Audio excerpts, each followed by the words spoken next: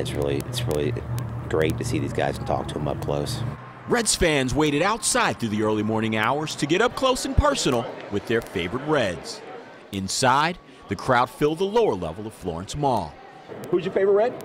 Joey Votto, Billy Hamilton.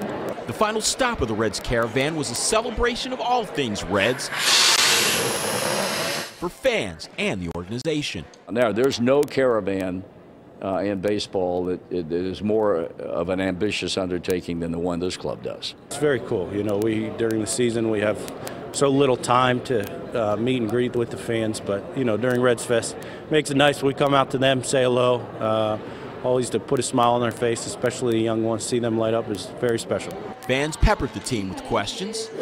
Billy Hamilton. Yo. You're a great bunter, but have you mastered that art?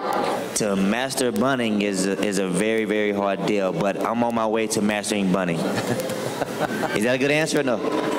Okay. And held close to their memories while making new ones. You want to have a race? Do you want to race?